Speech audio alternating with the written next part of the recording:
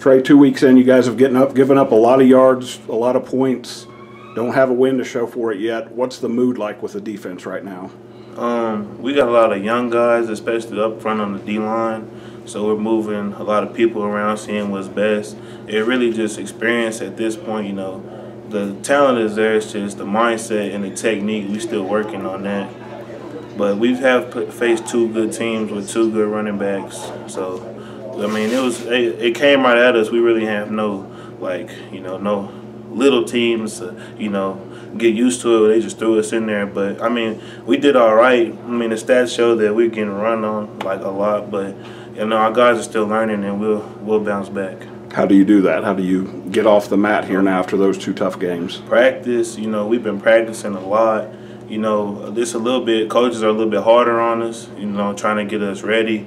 It's been more like, teaching us, but now it's like we already know it. It's just the fact that we got to do it now. So they're a lot harder on us now, but we just more practice and just a lot of teaching.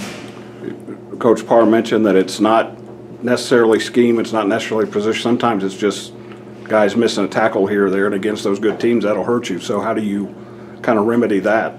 A lot of it, like I said, goes back to the young guys, and the game speed is a lot different from what they're used to. Especially me, like I played last year, but I'm still adjusting to the new season. And yeah, it's just all about adjusting. And a lot of the game has come down to we just had more mistakes than the other team, just first early game mistakes. So we should get it together, and everything should start catching up and filling in soon.